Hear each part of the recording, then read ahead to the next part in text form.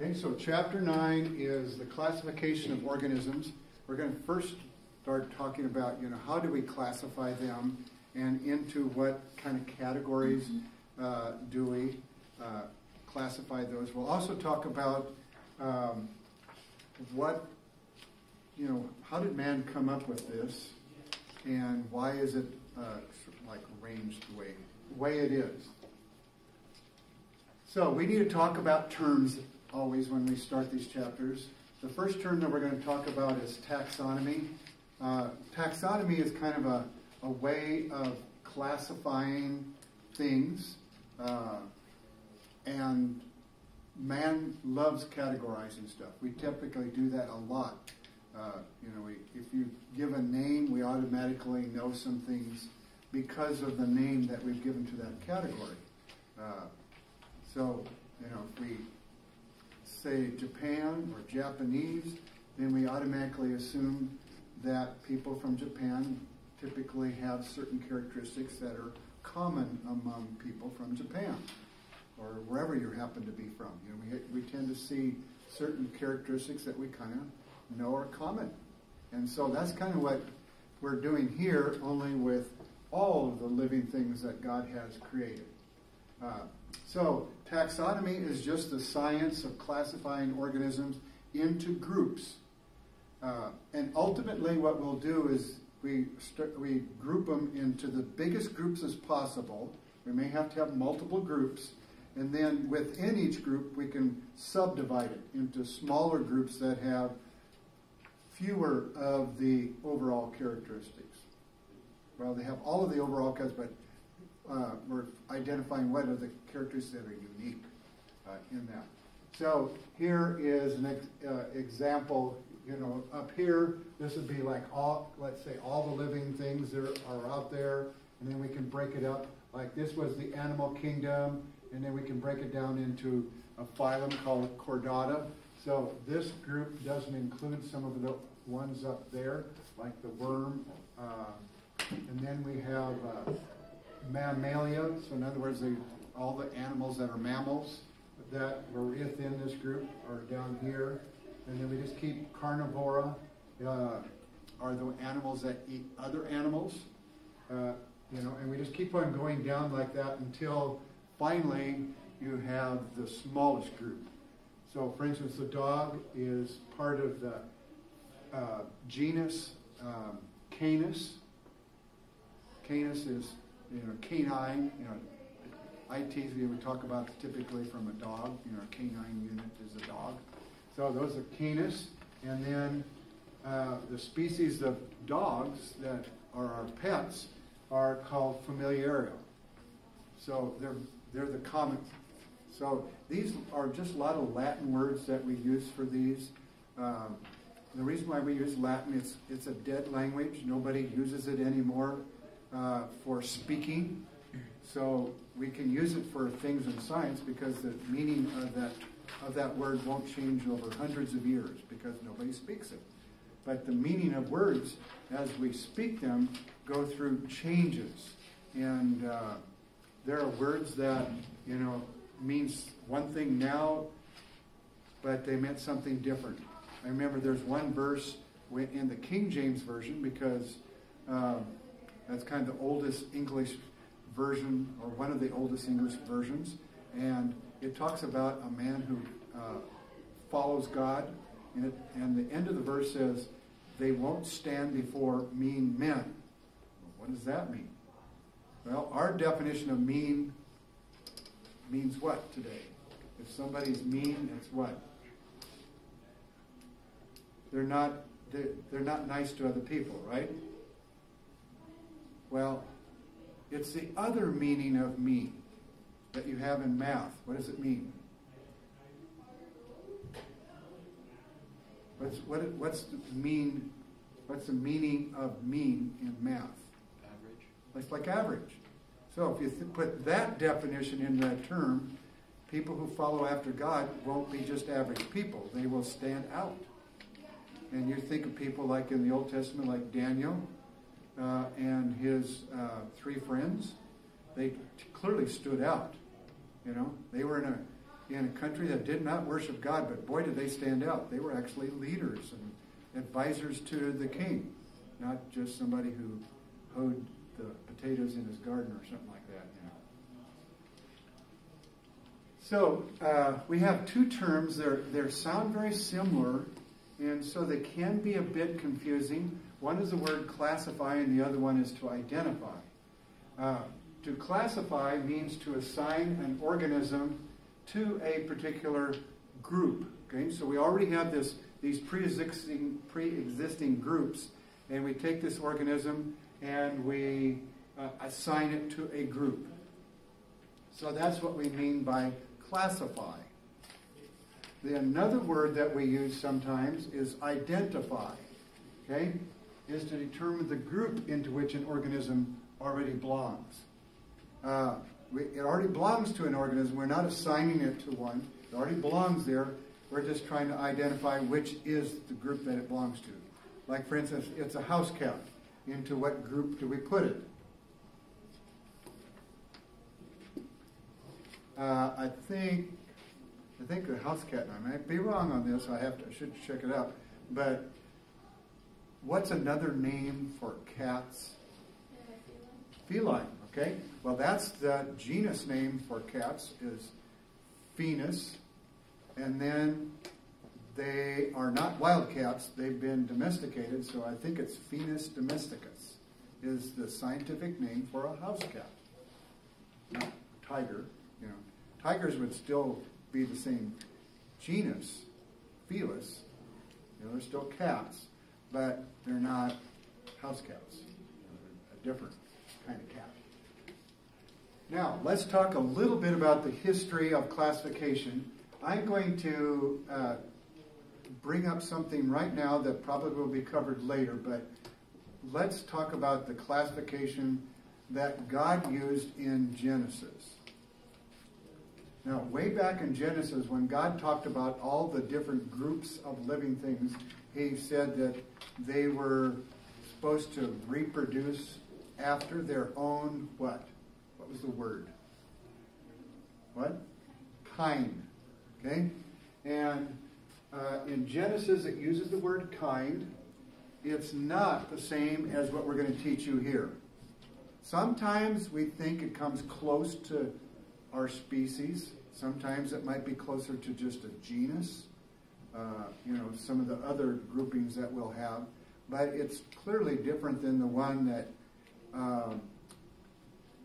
that we use, that we're going to use here in science. We're using the one that, because that's what everybody's familiar with, not necessarily that it's the best way. I think God's categorization was probably better, but it had larger groupings.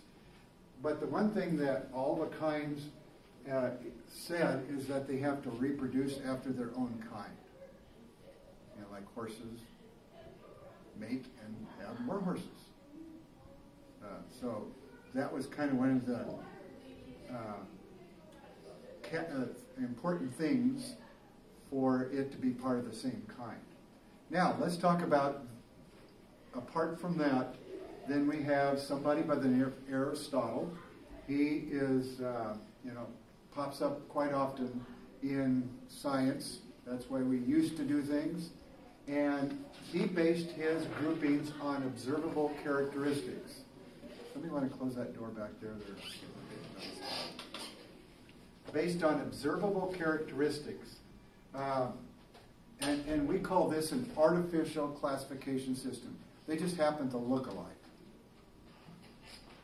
And if we find two people that look alike, that doesn't automatically mean that they're actually brother and sister or related necessarily, are they? They just happen to look alike.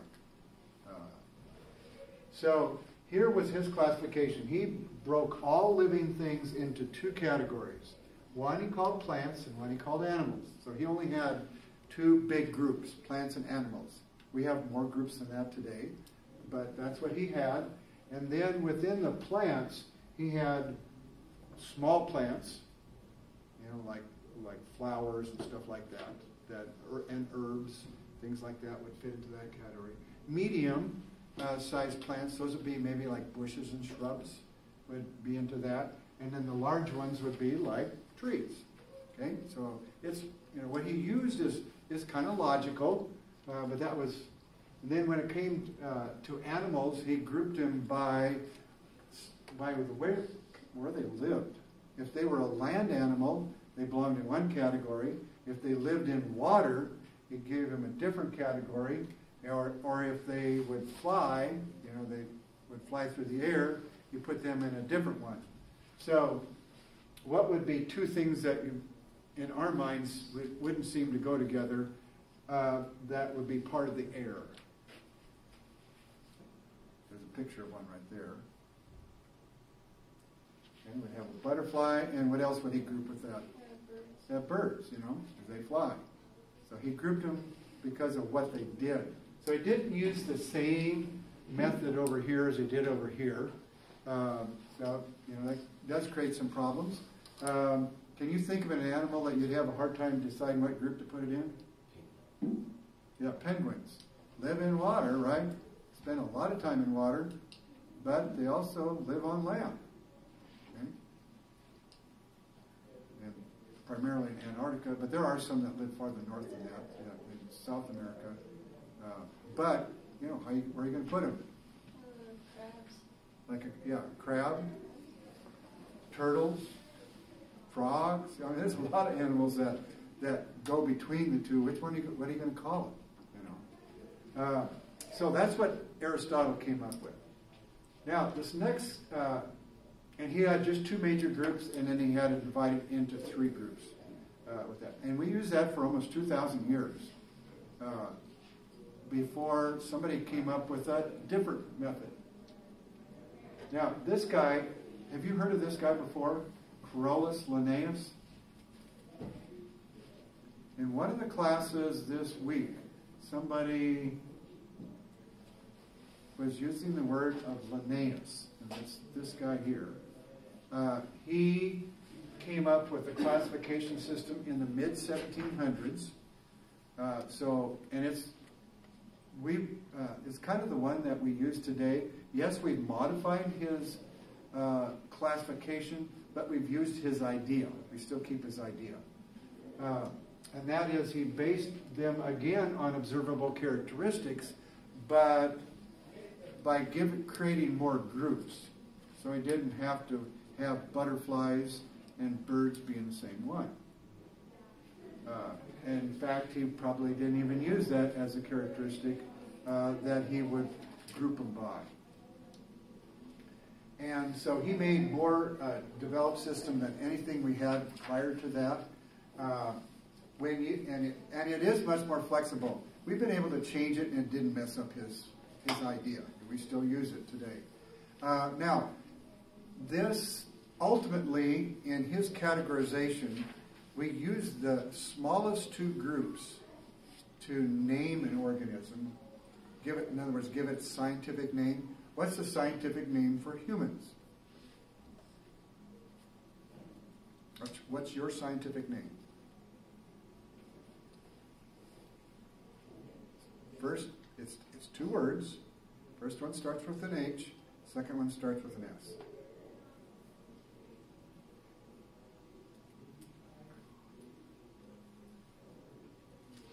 Ever heard of Homo? What's the rest of it? Sapien? Ever heard of Homo sapien? No one? Yeah, I'll grab some yeses. Okay, good. Homo sapien, we're Homo sapien. That's our scientific name. The one I gave before, like Canis familiaria is a dog, or Felis domesticus is a cat. Let's see. I was trying to think of what's the sparrow. I can't think of it right now. But every living thing has its own scientific name. The categories always start out broadest at the top, and then we can break those up into categories with some distinguishing properties or characteristics that one one member of this same group, but they have, maybe this one doesn't have this thing or doesn't have this thing. But as a group, they all have the common characteristics. So it's going to have to be most general, and then when you divide it into smaller groups, you're becoming a little more specific. So here are the levels that I want you to learn. There's kingdom, phylum, class, order, family, genus, and species. And I want you to learn them in order. So you want to memorize that. You may want to write that in your notes. Memorize. Now, does anybody have kind of a little saying that helps you remember, that you've heard of, that will help you with this? Any of you heard this classification system before? Now, the one I learned was, and somebody, fifth hour had a different one that they had learned. But the one I learned was King Philip came over for Girl Scouts. Okay? So, king for kingdom, Philip for phylum, came for class, over for order, for family, girl for genus, and scouts for species. So we're just taking the first letter and making those into other words. You could come up with your own. There's nothing special about the one I gave. Another student had one. I think Davis had learned something different. So whatever you come up with, for memorizing lists and things like that. What was the colors of the rainbow? You remember what that was? The red, orange, yellow, green, blue, violet. We remember the order by whose name? Remember Roy G. Biv? Will remembers that. Okay, now up here you can see some of these words have because they're more from Latin, they have plural versions and singular versions. Kingdom is singular. If you want the plural, you call more than one more than one phyla. You call it phyla. If you want one, it's phylum. Then down here for genus, if you have more than one genus, you don't call it genuses, you call it genera. And now, notice what species. Species could be either singular or plural. We have words like that, don't we? Like if you have one deer, or you can have 3 deer, right? There's no deers, Now sometimes we change the word like mouse and mice, or moose and mooses, right? So in this classification system, here would be some examples of some organisms that they have categorized for us so that we can kind of see how we would go about doing this. Okay, this is taking just one of the kingdoms, and it's taking the animal kingdom, and it's only taking some of the phyla. Here's one that's called Arthropoda. Arthropoda means jointed legs. These are like insects have. They have their shell on the outside, right? So these would be jointed legs. So everything that's part of that, all of these have jointed legs. So we can take that phylum and break it up into smaller categories where we have a group that's called Calopoda, and Calopoda are like the centipedes. Centipedes, I think also millipedes. I've never lived where I've seen so many centipedes. I don't know if any of you have seen those around. They're kind of like this. They have, not the one that look like they have a whole bunch of legs, but they're like this. They're really pretty fast. They actually are carnivores. They actually eat other insects. So they're not a bad thing to have around. It kind of surprises you when you lift up a rock and this thing scurries out from underneath it. But the centipedes belong to that. Now, the next one over is arachnida. Arachnids are what? Anybody recognize that name before? Spiders. Those are spiders. Okay, all the different things that we put into the spider category. Spiders and ticks and scorpions are all in that same category. Notice they still have jointed legs. That's because they belong to that phylum up there. Then we have another one are like the insects. And we have different kinds of insects. We have some with chewing mouth parts, some with sucking mouth parts. Some have wings, some don't have wings, you know, different things like that. So the Orthoptera would be like the crickets and the grasshopper would be an example of that. In the next one over, we have Diptera. Those would be the things that are like flies and mosquitoes and gnats and things like that. The next one over is Lepidoptera, are like all the butterflies, for instance, would fit into that class, or actually order. Okay? But they're all under Insecta. And then, now notice this next class here, Osteichthyes, doesn't belong in Orthoptera, Arthropoda. It actually belongs to Chordata. They have a nerve cord. They all have we have a spinal column that has a nerve that runs down it. They have nerves too. They don't necessarily have a spine, but they have a nerve that runs the full length of their body. So that would be animals, all of these animals that are right over here on this side, that's true of. So do you see how they, as you go down, they become more and more specific. But everything on the bottom, like all of these down here, still have all the properties or the characteristics of this one up and there. They have their skeleton on the outside, and they have jointed legs.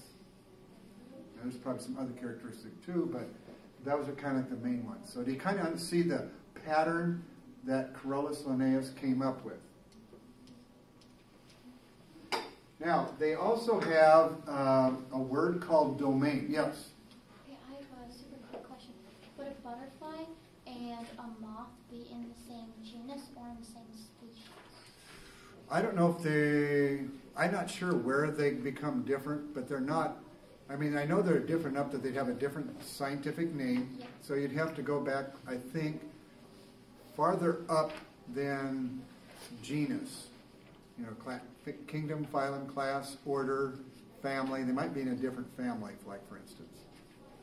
So, but we'll get to more of that detail when we study. We'll actually study these phyla in smaller groups, so that we only have to learn one group at a time. And like to test you over everything on the animal, plant and animal kingdom would be impossible. I mean, maybe you might be expected to know all that stuff if you were, graduating from college with your degree in biology. You might have to know a lot more like that.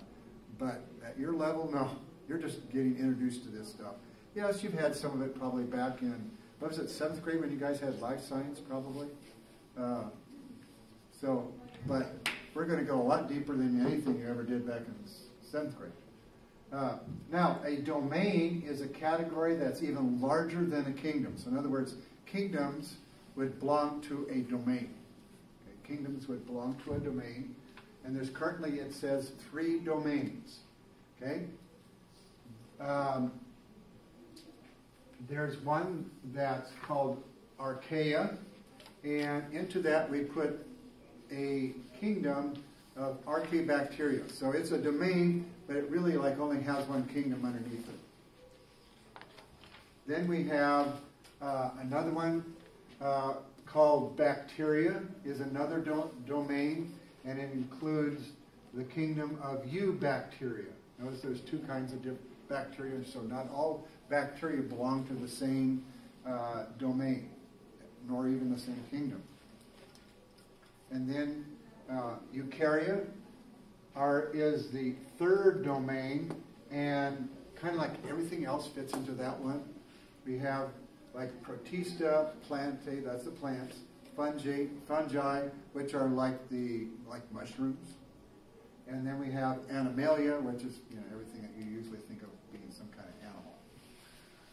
So that's how we classify. So those are the 3 domains, and then we have 2 of the domains are just the 2 kinds of bacteria that we know about, and then everything belongs to that third one.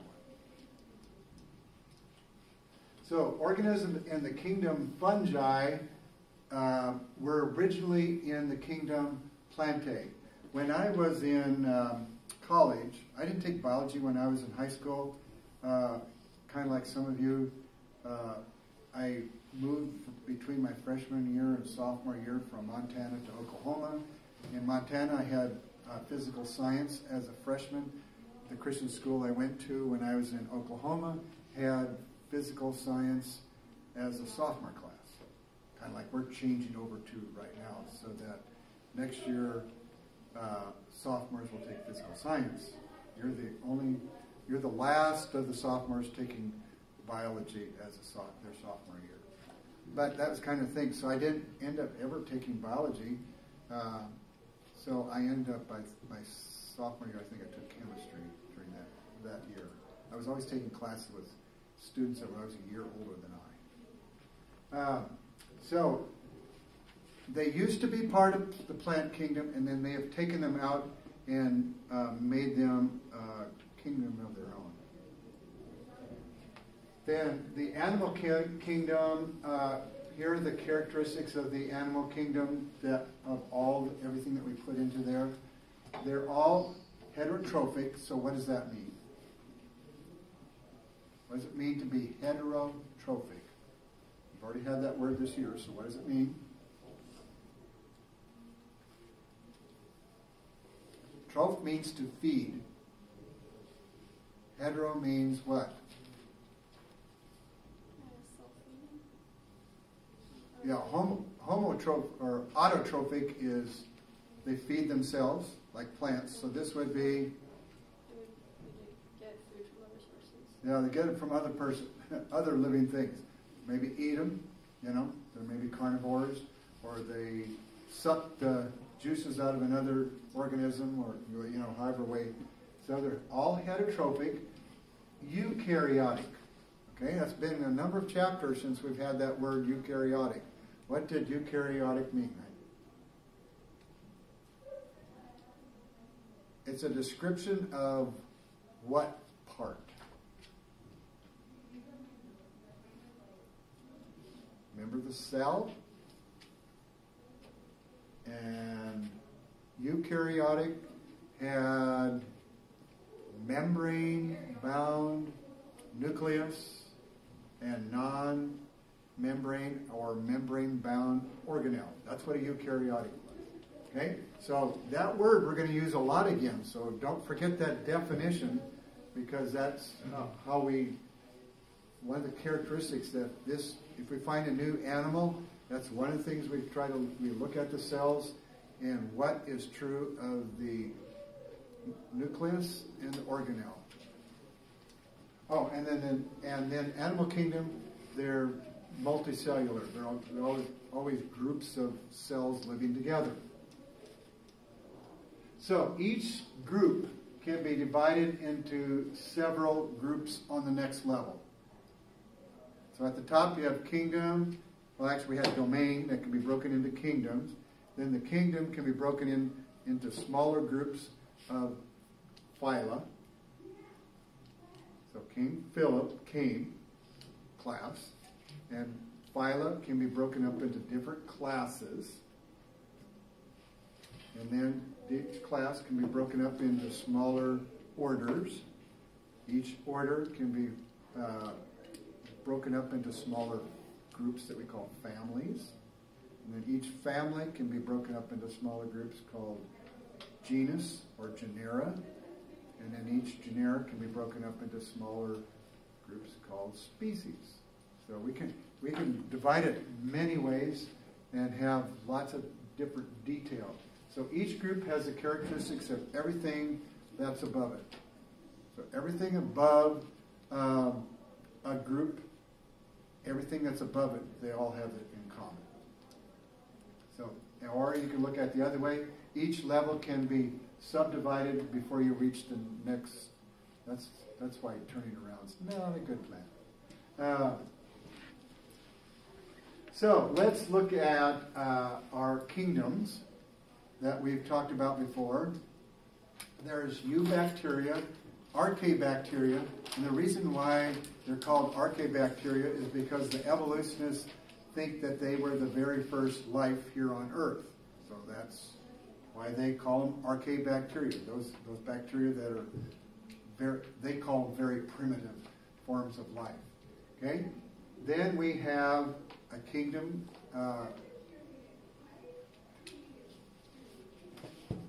Protista, fungi, plantae, and animalia. So that would probably be another list that you would want to memorize. So I'm not going to have you go all the way down, but these are the big groups. I'd like you to know at least what the big groups are. So the kingdoms, eubacteria and archaebacteria, all have one thing different about the cells. Right from the get-go, they don't belong with the others because they have prokaryotic cells. Okay, now that I gave you a hint what eukaryotic means, what does prokaryotic mean? Yes?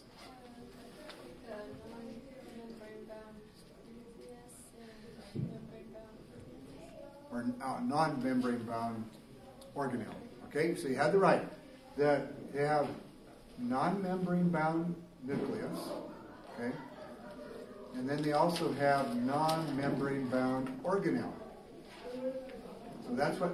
So by looking at all the bacteria, that's one thing that we do find in common is that they don't have membranes around the nucleus or around the organelle.